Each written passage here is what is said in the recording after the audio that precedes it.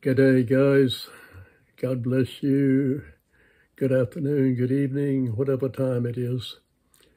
Unknown Prophet Fred Watkins coming on. And I'm not bringing you a word from God today. I'm bringing you a word from Fred. I stand here before you having given 2 words that have not come to pass. I know there are those who are out there screaming for me to admit that I lied, admit that I made it all up. I can't do that. I know it would make you happy, and it would answer a lot of questions. But I am not going to say that I lied about something that I fully believe I heard. At the same time, I know the Father does not lie. He is not man that he should lie. And so to give you an answer on why neither one of these prophecies, both related basically to the same thing, why they did not take place, I don't have an answer. But at the same time, I will not try to squirm my way out of the fact that I said it and that I fully believe still, even now, that what I gave you was what the Lord gave me. I have been back to him, believe me, a number of times in the last day, just inquiring, Father, did I mess up? I believe I hear my Father. I have been listening to his voice for 30-some years. And I'm hearing that same voice.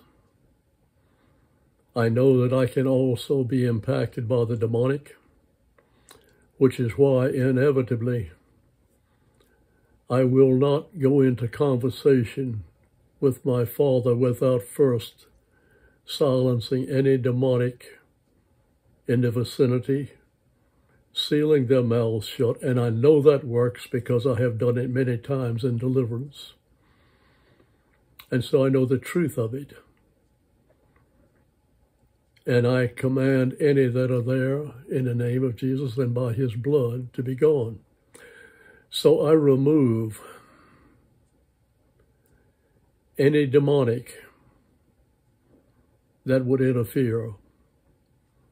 There are times when I have slipped up and forgotten to do that. Inevitably, I hear the Father seemingly saying something that just doesn't fit, and I realize that I messed up and forgot to do it.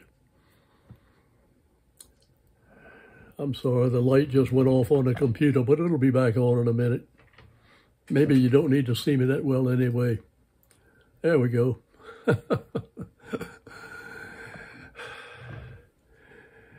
You don't know how this makes me feel, because I know that there are thousands of you out there who do listen to me, not because of me, but because of the Father's word that comes through me. And I know that it has confused some of you, and I hate that. And I apologize for that, the fact that it has confused you. But I do not apologize for what I spoke. Beyond that, I don't know what to say. I do know that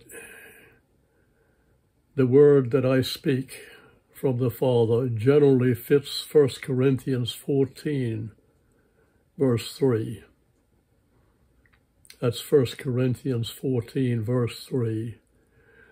It says, anyone who prophesies speaks to men for their strengthening, encouragement, and comfort. And I do believe that most all of the words that the Father gives me fit that pattern. If you recall, when I posted the 2 that have failed, I told you that I argued with Father that I didn't want to post them because I detest posting something with times and dates on it. And yet, that's what he told me to do. And so I did it. I don't apologize for doing it, but I apologize that it has confused some of you. And if you decide that this makes me a false prophet and decide to drop your joining of this channel, I will fully understand it. If you want to unsubscribe, I will fully understand it. And again, I'm sorry if it has caused you that grief. I think, and this is not a cop-out, this is not something to try to reassure you that I know what I'm doing. I leave that up to you. And that's the reason I found it interesting that the Lord had me post what he had me post on Wednesday. To be sure that you check and that you assess every word that comes to you to determine whether you believe it's from the Father or not. I knew I was sitting there looking at a possible total failure of a second prophecy that I have given, and yet the Father was giving me that to post. Ironic. No, I take that back. He knows what he's doing. He had a reason for doing that. And so now I say to you, you guys, I love every one of God's children. You're all brothers and sisters to me. And if you, like I said, decide to unsubscribe, I will fully understand. If you decide to stay with me, all I can say is God bless you and I love you. That is the word of Fred Watkins, the unknown prophet, for today, bringing it to you on the 2nd of November, 2024. God bless you.